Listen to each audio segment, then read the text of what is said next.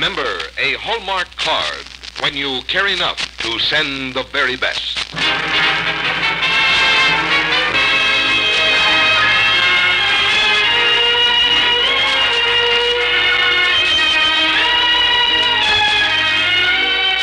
Tonight, from Hollywood, the makers of Hallmark cards bring you an unusual true story on the Hallmark Hall of Fame.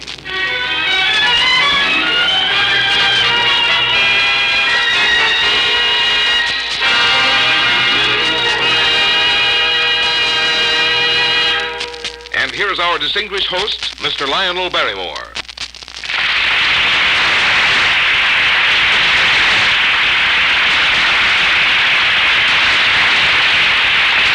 Good evening, ladies and gentlemen, and welcome to the Hallmark Hall of Fame, where we tell you true stories about real people. You know, a couple of days back, we celebrated Abraham Lincoln's birthday. However, our story isn't about the great emancipator, but about the woman who helped to make him great, Mrs. Lincoln. Well, they've been telling stories about Mary Todd ever since she married Abe Lincoln. Some of them kind, most of them very unkind. Especially since Billy Herndon, Lincoln's law partner, wrote his biography. Most folks have thought of Mary as a shrew, a witch, or harridan. We think it's time to set the record straight. Here, then, is the true story of Mary Todd Lincoln, and we're pleased and proud to have as our star Miss Jane Wyman. Now, here's Frank Goss. There are Hallmark cards for every day in the year. For every day in the year is made happier by a Hallmark card. Not only the special occasions, anniversaries, birthdays, and holidays, but the Mondays, Tuesdays, and Wednesdays of everyday living are made brighter, richer, when you send a Hallmark card. Because a Hallmark card says just what you want to say, the way you want to say it. And on the back is that identifying hallmark that says you cared enough to send the very best.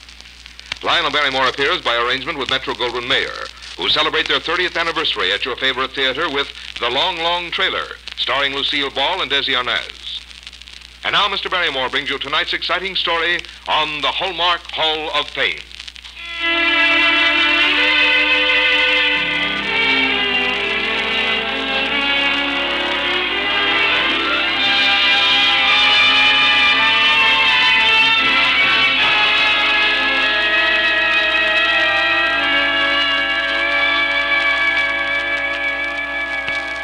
New York Harbor, 1881. Morning bright with flags and bunting as a sleek transatlantic liner pulls into the dock after a record-breaking run from Land's End Light. No one in the cheering crowd, or among the ship's reporters, or the grinning passengers, pays any attention to the frail, gray-haired woman who pushes toward the rail of the promenade deck. Pardon me. Would you please let me through? Pardon me, I must see the purser.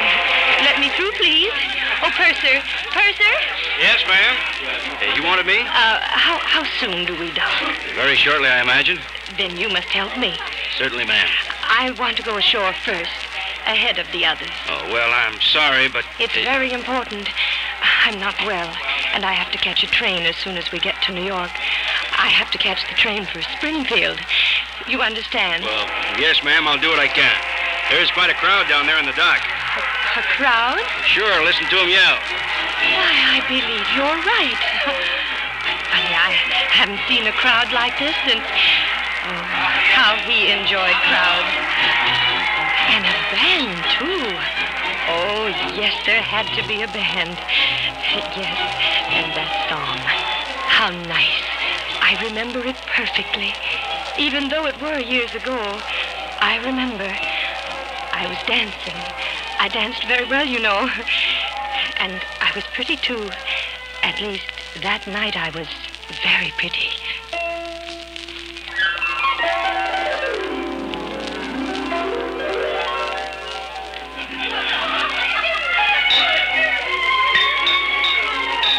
You're very pretty tonight, Mary. Do you really think so? Of course. You're quite the loveliest young lady at the ball. Oh, you men. And, speaking of men, Which of the eligible young bachelors do you wish to meet first? Why, Brother Nenny and I don't know what you mean. Nonsense.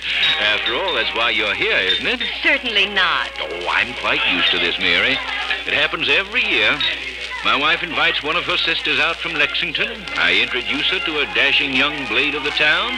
They take long walks together, drive me out of the living room while they hold hands in front of the fire, and finally, they marry. Then Elizabeth invites another sister. This winter, your turn has arrived. Really, Nenny, and if you thought... Well, of course, it may be accidental, but it happens every year. Now, which of the gentlemen would you prefer for the next dance? Oh, well, all right, you win. Elizabeth has mentioned several possible suitors, but I don't know which... Well, she said something about a Mr. Martin, and a Mr. Hendricks, and a Mr. Benton. Oh, and a Mr. Douglas. Oh, Nenny, and I don't know where to begin. I expect you'll conquer them all during the evening, but you'll have to select the first victim yourself. Well, then let's settle for... Mary, what's wrong? What are you staring at? Mary. Ninian went right on talking, but I couldn't hear a word. The room was suddenly silent. He was leaning against the door, tall, spare, stooping a little, dressed in the most somber black. He wasn't handsome. No, not at all handsome, but in this candlelight his face was made of sharp angles, like a statue carved from wood. And his eyes were alive and burning. It was odd, but my heart leaped out across the floor and went dancing with his eyes. Aren't you listening to me? That young man over by the door, the tall one wearing black. Do you know him, Ninian? Do you? Yes, of course. Then you'll introduce him? No. But why not? Your sister forbade it. She specifically said that you were not to meet him. He isn't on the eligible list. Oh, I see. In fact, Elizabeth doesn't approve of him at all.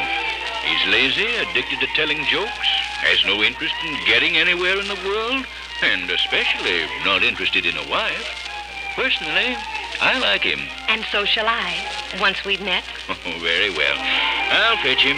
Heaven help the man who tries to argue with the Todd. Oh, Ninian, wait. Huh? You haven't told me the gentleman's name. Oh, haven't I? It's Lincoln. Abraham Lincoln. Abraham Lincoln. Well, that has a pleasant sound. Yes, I like the name of Lincoln.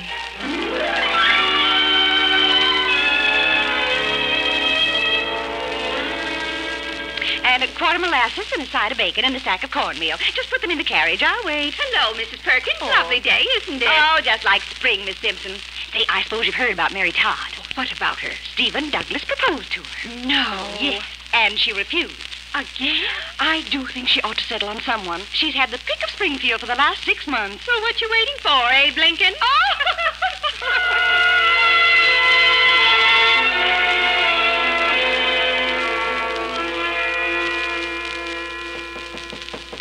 Come in. Elizabeth, I want to talk to you. Why, of course, Mary. That's what older sisters are for. I'm very unhappy. Oh, nonsense. You're the happiest girl in town. Or at least you should be. You're the most popular. But I don't want popularity, Elizabeth. Yes, Mary. I want Mr. Lincoln. Why, Mary. Oh, I know it sounds terribly forward. Oh, it does. But I want him to marry me. Oh, well, I'll have to admit that I can't think of any reason you should. But if you want to be Mrs. Lincoln, then be Mrs. Lincoln. But he won't propose. He's been calling on me for months, and he won't propose. Is he coming to see you tonight? Yes. Then he'll propose tonight. How do you know? Now, Mary, listen to me. When you go downstairs tonight, don't sit on the horsehair sofa. Use the plush couch. And sit on Mr. Lincoln's right. He is right-handed, isn't he? Why, yes, I believe so. After you're seated, sigh. Then wait a moment and fan yourself as though you felt a little faint. He'll ask if there's anything wrong, and you'll say, no, nothing. Then lower your fan and look into his eyes and say, except. He'll say, except what? And you answer, I hate to leave Springfield. Elizabeth, I have no intention of leaving. If you want to marry Mr. Lincoln, you let him think you're leaving. Add that you don't wish to go away. He'll say, Then stay. He won't say anything of the kind. He'll just tell me that he's sorry I'm leaving. No matter what he says, you'll reply that you didn't know he felt that way. Really, Elizabeth? And you'll blush and add that you feel the same. Well, I've never heard such... Whatever he says next, you assume to be a proposal. Oh, it's so simple, Mary. Elizabeth Todd Edwards. I've never heard of such mean, petty That must be Mr. Lincoln now, Mary. You'd better go downstairs. But I'm going, but don't you think for a moment that... Say, Elizabeth, should do women... Well, if you love someone... Yes, Mary? You said to sit on his right, didn't you?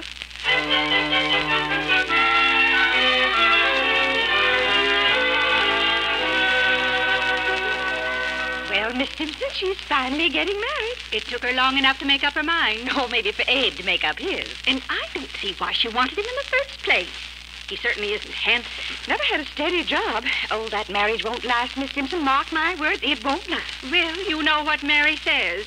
Someday Abe Lincoln will be a great man and we'll look up to him.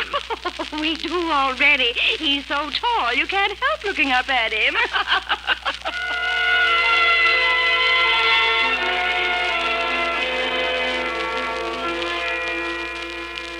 I, Mary, take thee, Abraham, to be my wedded husband, to have and to hold from this day forward, for better, for worse, for richer, for poorer, in sickness and in health, to love and to cherish, till death do us part.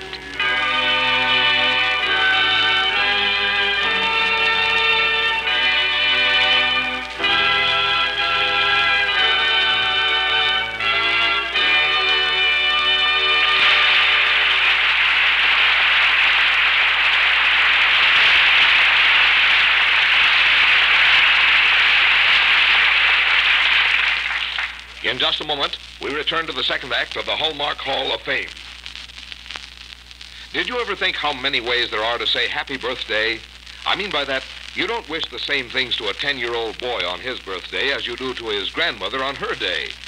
You have friends who like to joke about their birthdays, who prefer a buck-up old boy type of greeting, while others deeply appreciate an affectionate message. That's why it's so satisfying to choose birthday cards from the wide selection of Hallmark cards. For each one has been thoughtfully created to please individual personalities, to be right for different situations and different ages. For example, the Hallmark cards for children's birthdays are designed by artists and writers who know the words and pictures that enter a child's private world of delight. The Hallmark birthday cards for members of your family have that rare combination you look for, of deep sentiment expressed simply. And even when you've overlooked someone's birthday, you'll find a Hallmark card so amusing, yet so sincerely apologetic, that your tardy greeting is warmly received.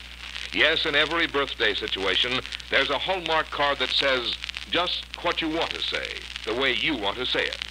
And the Hallmark and Crown on the back of the card says, too, that you cared enough to send the very best. And now Lionel Barrymore brings you the second act of our true story of Mary Todd Lincoln, starring Miss Jane Wyman.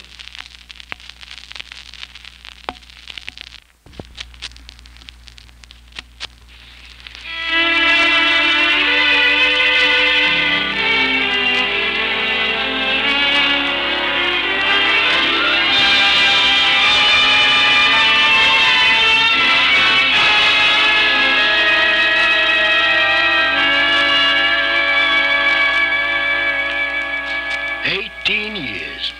1842 to 1860. Years of crisis for America.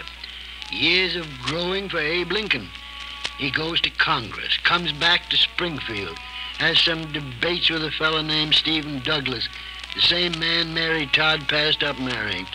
Then Lincoln, somewhat to his own surprise, is nominated for the presidency of the United States. Years of waiting for Mary Todd, 18 years, almost to the day, from her wedding to the night when she stands on the porch of the house in Springfield and knows the waiting's over. Strange that it should rain tonight, Elizabeth. Why strange? It often rains in November. It looks just like the night I married Mr. Lincoln. Same soft rain, same low-hanging black clouds. And yet, there's so many years between that rain and this one. I wonder what's become of them. And now... Oh, Elizabeth, it must come true. He must be elected. He must. Mary Lincoln. What is it, Mr. Herndon? Tell me quickly. No news yet. Nothing definite. I just couldn't wait there at headquarters any longer. I've been Abe's law partner for 10 years. For months I've lived for this day. Lived for the moment when they'll say that Abe's been elected president. And now that it's that day and that moment, I just can't face it. Will he be elected, Mr. Herndon? I don't know, Mrs. Edwards. I just don't know. But I've got to say this now, and I've got to tell you. I don't really know if I want Abe to be elected. Being president's a hard thing, Mary. It can kill a man. I don't know if I want that for Abe.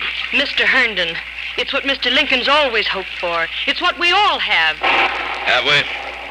I wonder. What do you mean? Oh, Abe never hoped for the White House, Mary. Never wanted it. You did.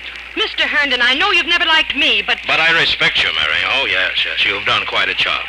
Abe was always good and kind, but you put steel in his spine and fire in his voice. You've made Abe reach out for greatness, Mary. What's that? Mr. Herndon, what's happened? Well, I guess they're coming here. He must have won, Mr. Herndon. Oh, how wonderful. He's won. He's been elected. He's won. Well, Mary, you've taken a man and made him president. May God forgive you.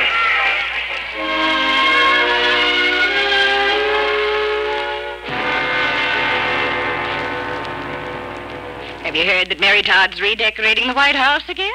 What? And with her son Willie so sick, that's not all. A congressional committee is planning to investigate her as a spy. You don't say. After all, she is from Kentucky. And Mr. Herndon says she's in constant communication with her sister. Well, I wouldn't have believed it. Mary Todd, a spy. Poor Abe. He'll never win the war. Not from his own wife.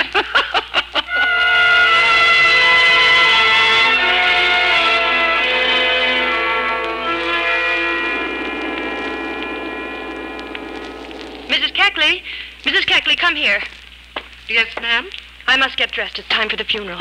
I must be dressed. Hurry. Now, Mrs. Lincoln. Don't you understand me? I must go to the funeral, my son's funeral. I must go. Mrs. Lincoln, they buried Willie 5 days ago. What? 5 days ago, Mrs. Lincoln. You know that. Oh, yes. I'd forgotten again. Why do I always forget the wrong things? Why can't I forget that he's dead? Why can't I make him alive by forgetting that he's dead? And you must stop carrying on like this. You have the others to think of. Let my husband think of the others. That's what he spends his life doing, thinking of others. That's all he... Whoever it is, tell him to go away. I expect it's Mr. Lincoln, ma'am. He's been trying to talk to you for days. Won't you see him? No. Miss Lincoln? I do not wish to see my husband. But you're hurting him, ma'am, even more than Willie's death hurt him, and that isn't fair. He hasn't got time for grief. Not now. Oh, he hasn't? No, Mrs. Lincoln. He's got the sorrow of a whole lot of people to shoulder, and that's more important... More important than my son? Yes, Mrs. Lincoln. Mrs. Keckley, do you know that you're being very insulting? Oh, I hope not, ma'am. And I won't take it from you, not from my own housekeeper. I'm very sorry. And you're the only one who's ever been sorry. For 2 years, I've been insulted by the newspapers, by politicians, by Washington society, by my husband's associates. Mr. Chase, for instance, and Mr. Herndon. Always Mr. Herndon. Oh, you must let gossip... Gossip? Do you know Mr. Lincoln had to appear before a committee of Congress to clear my name? Do you know that when my own brothers were killed in the war, I mustn't shed a tear because they're from the South? And that I, because I had the great misfortune of being born in Kentucky, do you know what they say about me? Mary Lincoln has commerce with the enemy. She's a spy. And they don't just whisper it, Mrs. Keckley. They shout it and print it. And someone has to go through the newspapers and make sure that I don't read what everyone in this country reads and repeats and repeats. And for these people, Mr. Lincoln must shoulder grief. But Miss Lincoln... Then let Mr. Lincoln bear their grief. And let me bear mine.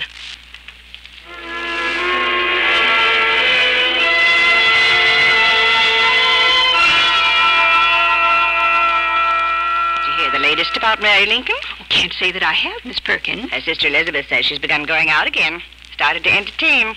She's practically well, almost back to normal. That's not saying so very much, is it? Oh, now, Miss Simpson, don't be unkind. Mary Todd's one of my oldest and dearest friends. Oh, but she's mine, too, and I'm glad she's better. Maybe things will be looking up for everybody now. Oh, maybe so, now that the war's over.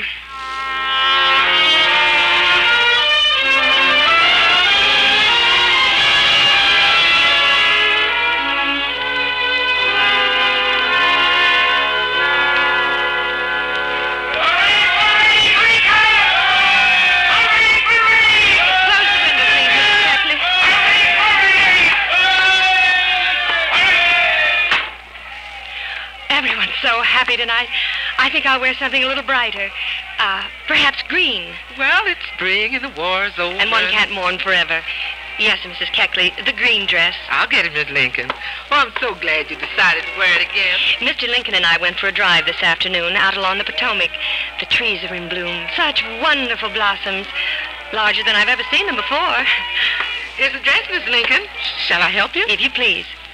The president's looking so much better now that he can relax a bit. Oh, yes, but just wait. You'll see how wonderful he can look and how happy he can be.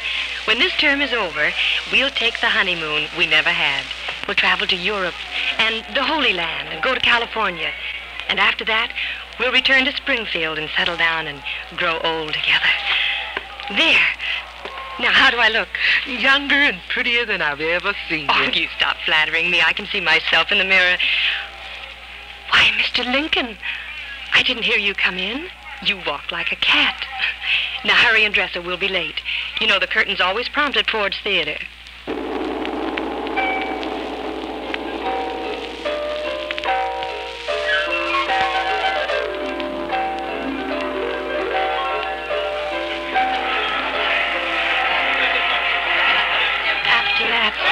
How many years? How many places? New York, London, Switzerland? I don't remember. It doesn't matter. I'm going home now. Home to Springfield. I wonder why they're playing that music, Purser. They're welcoming the ship, ma'am. Welcoming? Oh, no, it isn't possible. Now, ma'am, I fixed it so you can miss the crowd, so if you'll just come with me now. No, they'll be disappointed. I can't disappoint the people. Since they haven't forgotten me, I won't forget them. Now, lady. It's so nice to be remembered, Purser. So very nice. Thank you, but I don't want to miss the crowd. All right, if you say so, but you'll have to step back out of the way. Out of the way? Yes, indeed. Sarah Bernhardt's on this ship, and that mob may get out of hand when they see her. And now, if you'll just excuse me. Well, it doesn't matter. I don't have much time for other people now. Not anymore. And you can't blame them for forgetting. Even I forget so much these days. But Mr. Lincoln won't have forgotten. And when I find him, wherever he is, his lips will be laughing, his eyes will be alive and burning, and my heart will leap across the floor and go dancing with his eyes. All right, come on, let's do it. Pardon me, please. I must get through. Let me through, please. I'm in a hurry. I have to catch a train. I have an appointment in Springfield. Let me through, please. I'm going to meet my husband. Where's Miss Bernhardt? Bernhardt!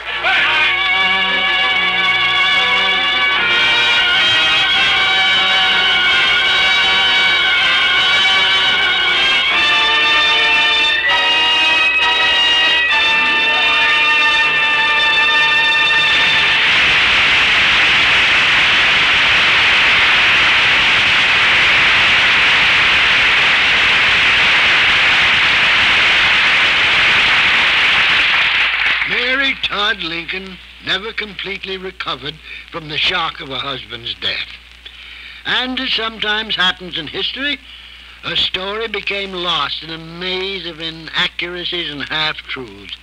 She has sometimes been called the most misunderstood wife in America. Though Mary Todd's life was shadowed by tragedy, we're all in her debt because it was on the ladder of her indomitable will that Abraham Lincoln climbed to greatness. Now here's Frank Goss. Do you know what I think is the happiest occasion in the life of any family? It's the arrival of a new baby. It's a day of rejoicing, not only for the proud parents and grandparents, aunts and uncles, but for all the friends, too. That's why there are so many people who send Hallmark cards to congratulate the parents and say, welcome to the new cherub. And I'd suggest that very soon you stop at a fine store where Hallmark cards are featured and select a variety of baby congratulation cards. It's such a good idea to keep them on hand. And you'll be delighted with the new Hallmark selection. Pretty and smart designs, too, all in pinks and blues with bonnets and booties and bows, teddy bears and bunnies, and all the lovable effects of those infant years that pass much too quickly. Believe me, these are cards that parents will cherish. No wonder it's such a pleasant and rewarding custom to send Hallmark baby congratulation cards. And remember, the Hallmark and crown on the back will say that certainly on this happiest of occasions, you care enough to send the very best. And now here again is Lionel Barrymore. Thank you, Frank, thank you.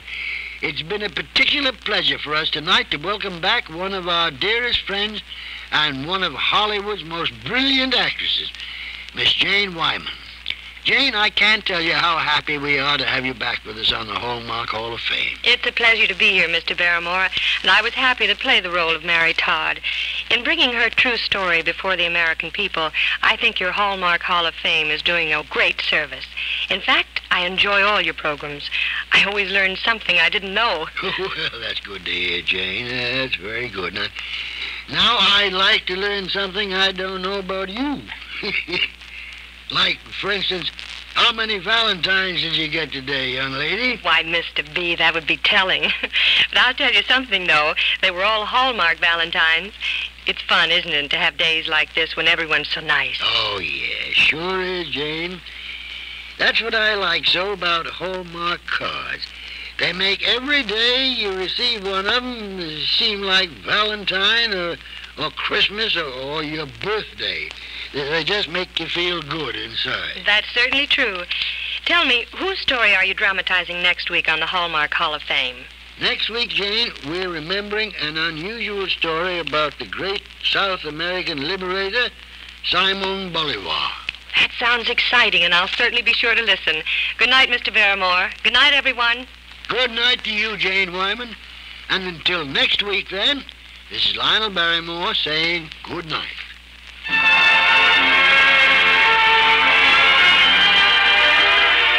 Here's an important announcement from the makers of Hallmark cards. Boys and girls of high school age can win big cash prizes for themselves and for their schools in the Hallmark Hall of Fame contest. All you do is nominate a person for the Hallmark Hall of Fame and tell in a brief essay why you chose that person. See the February 3rd issues of Scholastic magazines for full details on the rules and cash prizes for the Hallmark Hall of Fame contest. Look for Hallmark cards that are sold only in stores that have been carefully selected to give you expert and friendly service. Remember, a Hallmark card when you care enough to send the very best. Our producer-director is William Krug. Our script tonight was written by Robert Yale Libet and Frank Burt. Jane Wyman can currently be seen in Warner Brothers' So Big. Featured in our cast were Mary Lansing, Helen Klebe, Paula Winslow, Lillian Randolph, Jack Crucian, William Conrad, and William Johnstone. You are also invited to the Hallmark Hall of Fame on television every Sunday, starring Miss Sarah Churchill. This is Frank Goss, saying goodnight to you until next week at the same time, when we'll present a true story about Simon Bolivar. And in the weeks to come, a true story from the life of Bernard Baruch and the exciting story of Nurse Edith Cavell, starring Miss Helen Hayes, on the Hallmark Hall of Fame. This is the CBS Radio Network. This is KMBC, Kansas City, Missouri.